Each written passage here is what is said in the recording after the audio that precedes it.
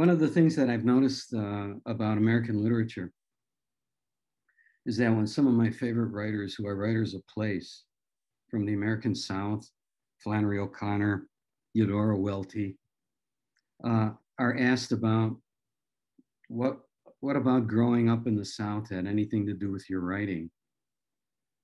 One of the things they all said was, back in the South where we grew up, people told stories. And if you got in a car today and drove, well, not today, not in March. If you wait about 3 months and drive through Pilsen, down 18th Street, down those side streets, still, even today, you'll see people sitting out on the front steps of those apartment houses. Some of them still don't have air conditioning, which is one reason they're sitting out there. And they're drinking a bottle of beer, and they're telling stories. I'm not sure the same thing. I'm pretty sure the same thing does not happen in the suburbs. So I kind of just grew up realizing that was entertainment. That was the way you made each other laugh. That was the way people got the news in the hood. And it became a real resource for writing. I want to learn a little bit from you about what you see as the true power of storytelling or telling stories. Yeah. You could get really philosophical about it, and I'll try to prevent myself from going by an Israeli historian called Sapiens. And he starts the book out more persuasively. It's not his fresh idea, but he gives a more persuasive version of it than I've ever encountered, which is that one of the things that separates Homo sapiens, human beings, from all other animals is that we're storytelling animals. And one of the reasons we're storytelling animals is that we have something else that most animals don't have. It's not that animals like crows and corvids in general and maybe apes and so on and so forth don't have language. They have a limited language. Ours is not limited. Not only that, they don't abstract their language into writing. And that's the main thing that human beings do. So his point is that we're wired to tell stories. You can be somebody who doesn't want to go to movies, who couldn't care less about reading a book. In some way or another, they're going to be narrative speakers. One of the reasons that we rely on narrative is we can't remember without it. By casting what happens in our lives, in the lives of our families, in the lives of tribes, in the lives of nations, into stories that sometimes we call history, that's how we remember.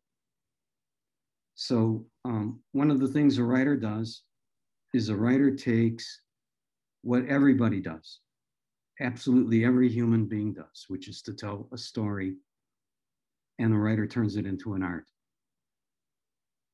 Just the way a writer takes what every human being does, which is to cook. And some writers and some cooks call themselves chef and open up restaurants and turn cooking into an art. That's amazing. And I'm going to open it up for other students. If you want to ask a question, please type it in the chat and I'll bring you on.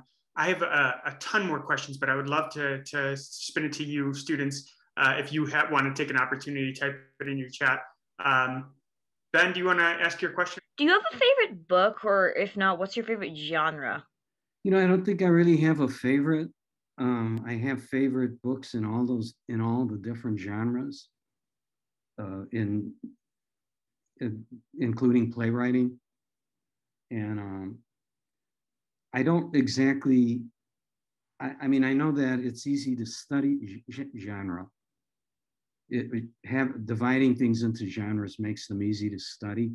It's also sometimes called Aristotelian thinking, and universities are based on it. You want to study ducks or birds or you want to study animals, you divide them into different groups, i.e. genres. But with writing, I'm kind of more, in some ways, more interested in how the genres overlap, how they operate in coordination, how a short story genre can be full of very poetic prose, things like that. Awesome. I know, Sky, I believe you have a question. Do you want to come onto the mic and ask a question? Right. So do you have any recommendations for like poetry writing? Poetry writing? Well, I mean, the last question kind of implied one, is that writers learn through reading. Writing and reading are not the same thing, but they're joined at the hip. So one of the first things to do is to try to, so every so often I'll encounter somebody in a poetry class who really hasn't read. I'll ask the class at the start, who's your favorite poet? It's not a test. I'm not judging anybody on that question. I'm just trying to get a sense of who's read what.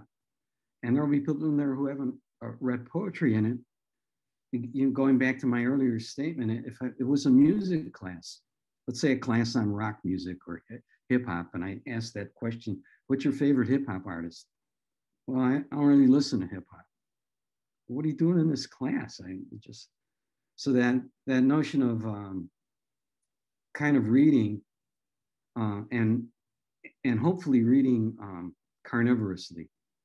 That is, a writer reads differently than a general reader reads. A writer reads for what they can beg, borrow, or steal.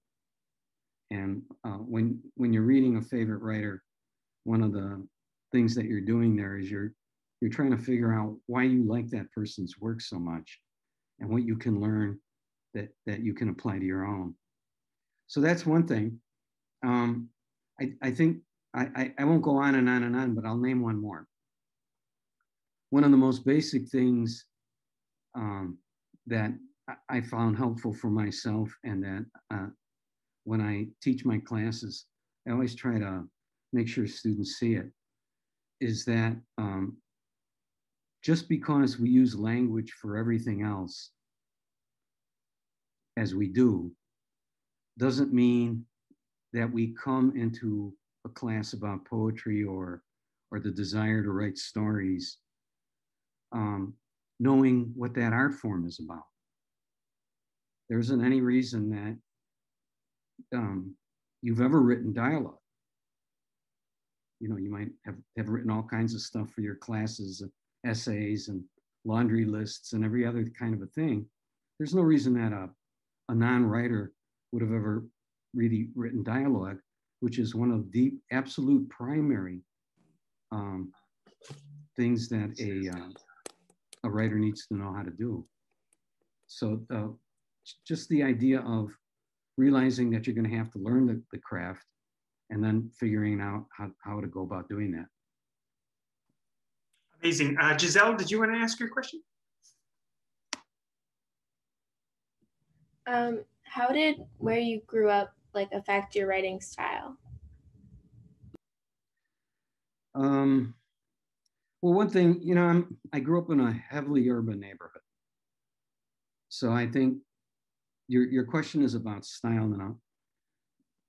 Style kind of depends on subject matter a little bit. They're not the same thing. But just the fact that I grew up in this neighborhood with a lot of diversity and that was highly urban, it created subject matter for me that I then needed to find a style for. So I just got done talking, for instance, about dialogue. And one of the things about that neighborhood is that everybody wanted to be a comedian. And when you told stories, if you could make them funny stories, all the better. So that kind of gives you a focus on how people talk. And it's not just in writing rough draft, but in rewriting dialogue. You're always trying each time you go over it, if it's meant to be funny meant to be kind of wisecracking, or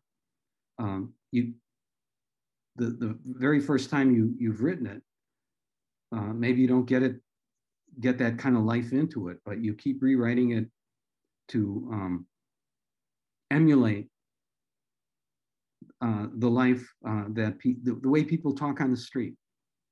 Yes, thank you so much. What advice do you have to give to someone who wants to be like a poet or a writer or wants to go into that and needs inspiration, I guess?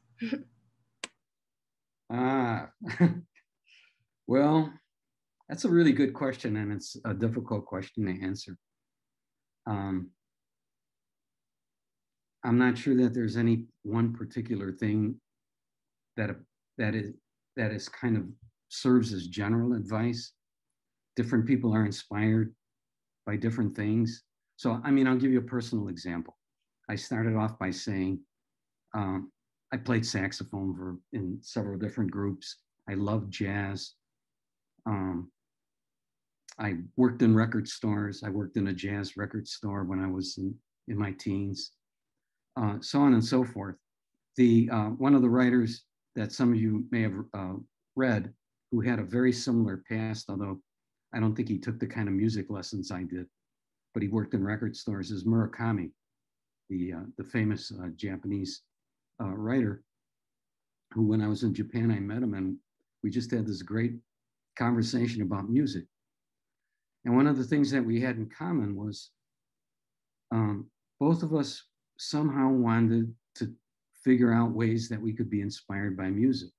He does not write to music. I do write to music. So I've got, let's say I was going to throw a party. I'd sort out certain kinds of music for the party. If I thought we were going to maybe do a little drinking, and maybe around 11 o'clock at night, people might feel like dancing, I'd kind of sort out dancing music. Or if it was a dinner party, I'd sort out a different kind of music, something to kind of play along as you eat.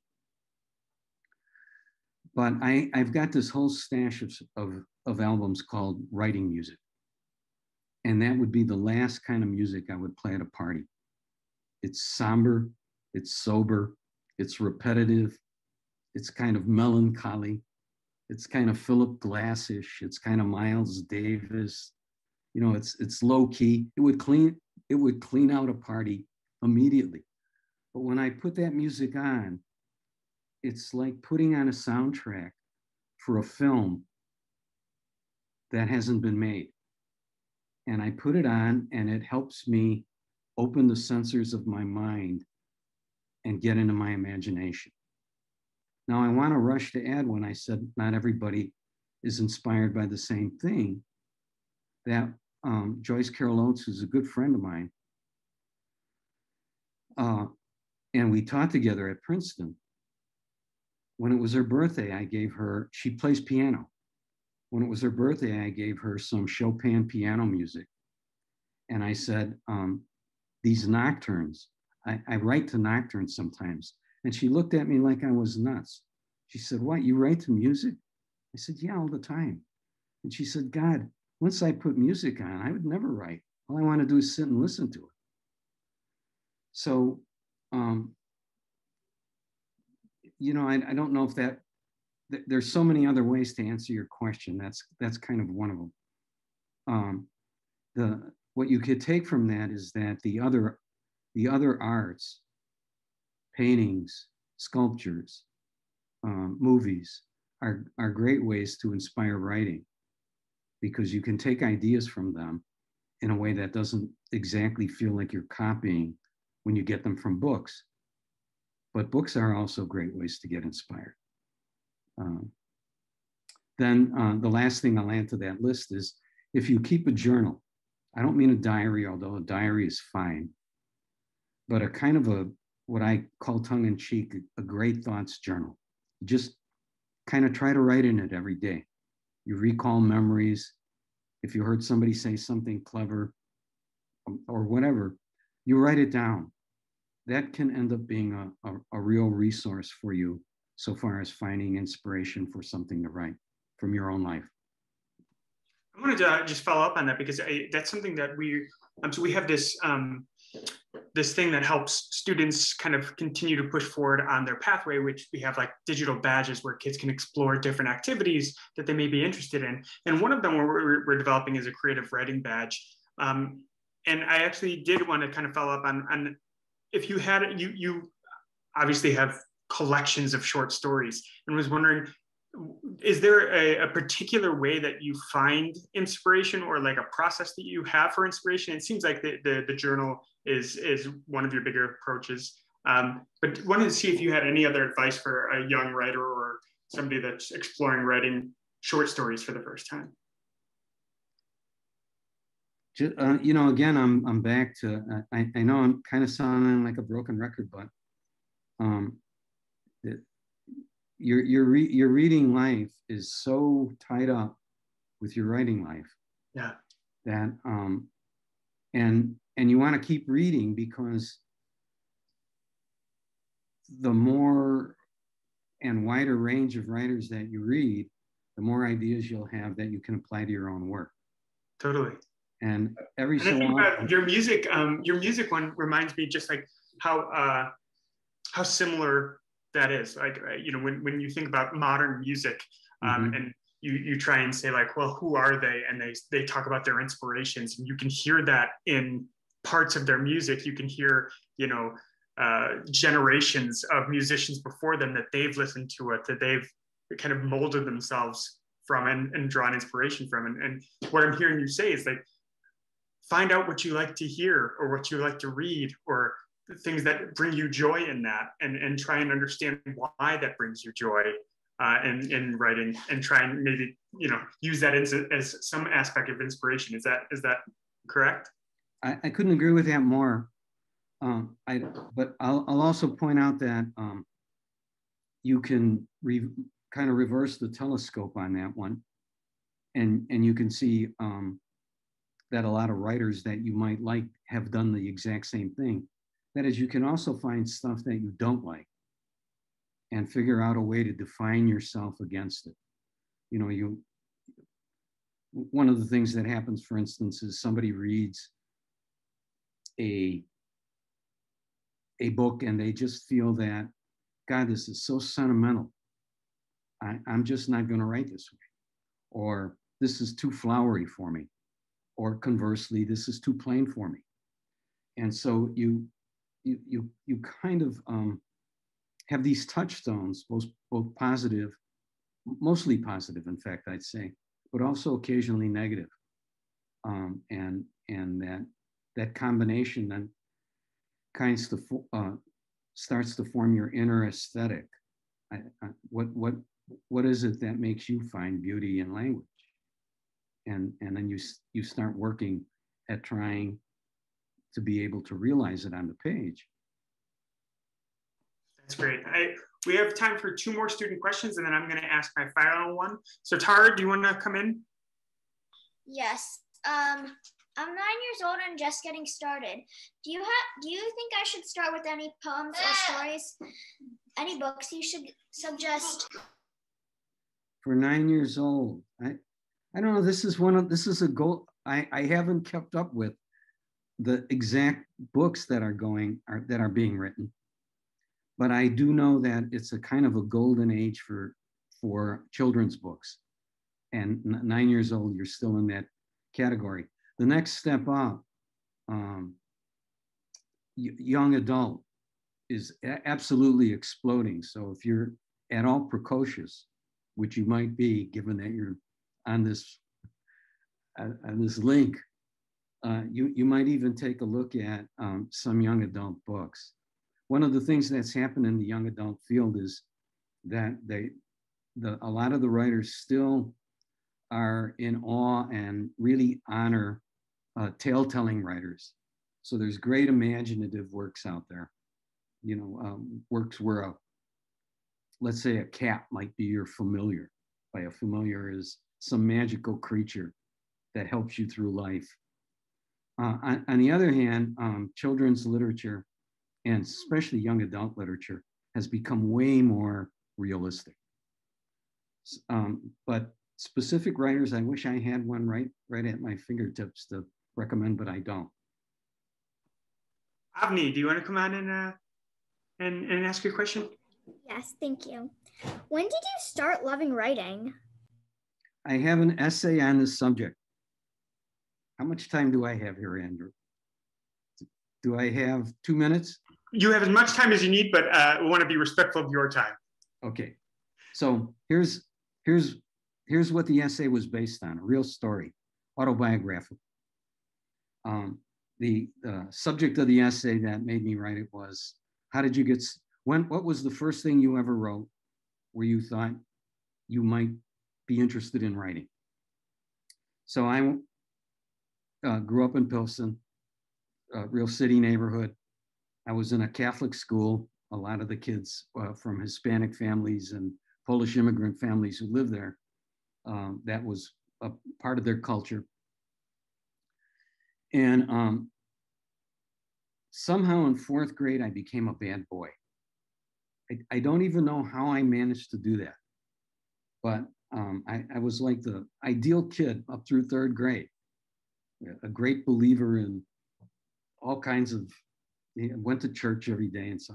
But by 4th grade, I don't know, what's just whatever it was, but I stopped doing my homework and so on and so forth.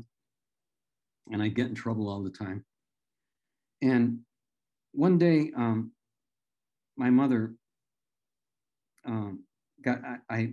one day I woke for school in winter.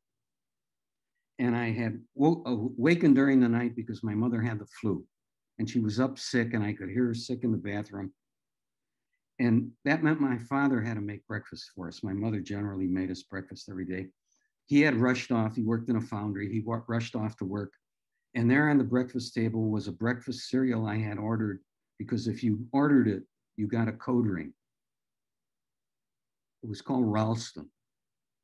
And it was made by a company that made dog food. And it tasted like dog food.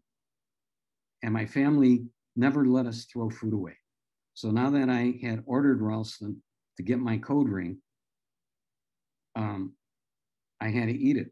And there was a bowl of Ralston on the table, which I promptly took to the bathroom and flushed down the toilet. And now I had an empty table, and I had a whole morning, and I had a single loose leaf sheet of paper that I was supposed to fill out. I hadn't done my homework again. I was supposed to write. We were studying Africa and geography, and I was supposed to write a story. I was supposed to write an essay about Africa on a single 3-hole sheet of loose leaf paper. And I began trying to write about, not like I knew a darn thing about Africa. I was in 4th grade, for God's sakes. Never been outside of Chicago. So I started writing, and I got to a place where I wanted to describe how tall the trees were in Africa, because my idea, all of Africa, unlike Andrew's informed idea, was that it was just all one huge jungle. And the tallest things I had ever seen in my life were skyscrapers downtown in the Loop. And so I described the trees as the tree-scraped skies. And at that moment, I had, how old are you when you're in 4th grade? 8, right, or 9? I had invented metaphor. It didn't matter that it had been invented before. I had invented it at that moment. A thrill went through my body, a feeling I had never felt before. I read that sentence over and over to myself, and I rushed into my mother's bedroom where she was still sick and had this pail by the bed so she didn't have to run to the bathroom should the heaves attack her. And I began saying, listen to this, and I began reading her. And unfortunately, she began throwing up right in the middle of my reading. But the thing that made all the difference was that the next day in class, the nun who was teaching 4th grade read my loose leaf paper to the class. And I didn't know it at the time, but from that point on, spelling was a school subject, punctuation was a school subject, writing was not a school subject. writing was something special. Writing could give you a thrill. Writing could make you feel that something magical just happened on a piece of paper. And I carry that around with me without even knowing that I was until I was older and it resurfaced. That's such an amazing story. And I think it's so important for them to hear, because I know you have a lot of kids in this chat that, writing is a passion for them. And I know Sagna, you're about to come on and ask your question, but Sagna is one of the leaders of our writers group, which is a student-led young writers group that they want to lead on their own and explore writing just in their own free time. Do you want to come on and ask your question? Yeah, thanks. So you've talked about how your childhood has affected your writing, but how do you know when to add like the perfect mix of real life experiences and fiction into your stories or your writing or your poems? I don't know that I ever find the perfect mix, but sometimes what you learn to do is make informed compromises. But what I love about your question is the whole notion that you have in mind already that there's a mix, that you can, if you start off telling a story that maybe is autobiographical, let's say, something that actually happened to you, something that happened, let's say, with a friend one day when you were playing ping pong. And you're writing fiction, so you're under no obligation to tell the truth about that story. That story is just serving as getting you started. Your allegiance when you're writing fiction is not to autobiography. Your allegiance is to the imagination. So in the middle of trying to tell something about that ping pong game that's stuck in your mind, if some imaginative idea that never happened enters your mind at that time, that makes the story better, your obligation there is to make the story better. If you're a newspaper reporter, you can't do that. Your obligation as a reporter is to the facts, is to the truth. But fiction is sometimes described as the lie that tells a greater truth. That is that sometimes you imagine something that makes the story better, will engage the reader more strongly, and that tells. They're kidding when they say the lie that tells the greater truth. What it really means by that is that fiction tells a different kind of truth, and that sometimes it's a deeper truth. So I don't think I quite answered your question, which was more of a how-to question, but I did focus on that kind of a idea of mixing fact and fiction that I thought was in your question. Wonderful. And I know I have a ton of students that are asking so many more questions to me in the chat and have really loved this experience. I just have one last question that we ask all of our guests, which is the role of failure. You are such a distinguished author over such an amazing career. And students might see that and think, again, like, not see the moments that you feel conflicted or that you're experiencing failure in that way, and just want to have an honest dialogue about it. Has there been a time that you can remember reaching failure and what you learned from that failure that helped push you forward? There's so many failures. One of the things that happens as you write is you learn stuff about yourself that you wouldn't have known if you didn't try to do. Writing's hardly the only profession where that does happen. But again, something that applies to one person doesn't necessarily apply to another person. Growing up where I did, I developed a kind of a thick skin, and it's really, I have a lot of friends who don't have it. And so if you do, you're lucky. If you don't, you're going to have to find a way to understand that failure is part of trying to do something. And that because you might fail at a particular story or a poem or have work rejected, it's there are all kinds of ways that you can turn that into a positive. Number one is there's an old cliche about writing that, like a lot of cliches, is absolutely true. Writing is rewriting. That means that very few people ever write anything first draft that gets published. And so turning your quote failures into a critical response, that is, rather than just flailing yourself for not having managed to write a story as good as you wanted to or a poem as good as you wanted to, but saying, okay, well, look, what is good about what I wrote?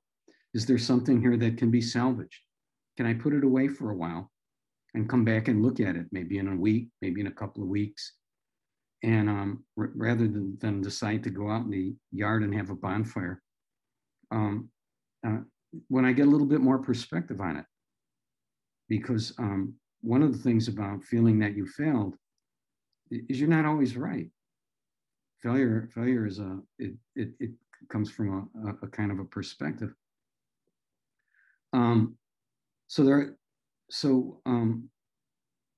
Given that failure is part of the game, part of the learning experience, part of the growing experience, one of the things that is very helpful is to kind of develop a something in yourself that gives you enough distance from it so that it doesn't incapacitate you. And the reason I picked out that word perfect was that one of the things that can figure in that kind of incapacitation is striving for perfection.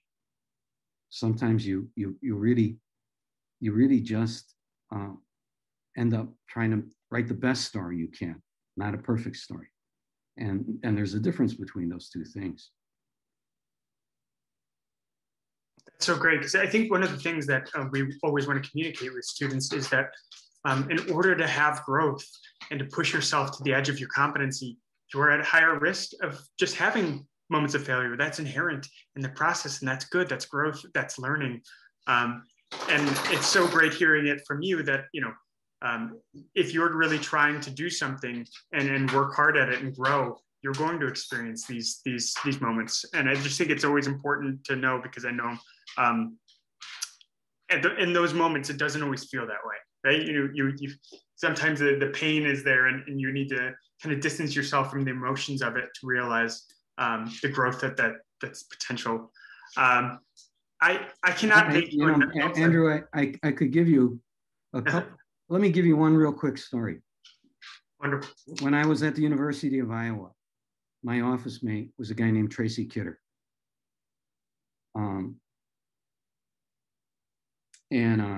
Tracy had come to Iowa, like everybody else there. It has the most famous writing program in the United States and maybe the world. So there's a lot of kind of people who didn't know whether they were going to get in there or not. And once they were in there, they thought, well, this is kind of proving to me that I'm going to be able to succeed as a writer. And then they get there and it's not working out for them.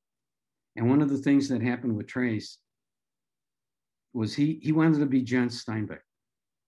He was looking to write truly the great American novel where you go out there. He came from a background of Harvard and growing up on Long Island sailing and so on and so forth. So when he was in Harvard, he used to take breaks and ride the rails and interview all the railroad bums, as they were called at the time, and try to get this sense of the United States. As we began critiquing each other's work in the workshop, he suddenly had this realization. He was not as good a fiction writer as he wasn't the fiction writer he wanted to be. He was reading stories by young writers his age that he liked better than his own work. And the reason I'm telling a story about him is that I have so much admiration for this guy because rather than giving up, he had a passion for writing. He loved writing. Rather than giving up and saying, look, these people are better than me. Stuff I'm writing here, it's okay, but nobody really likes it that much.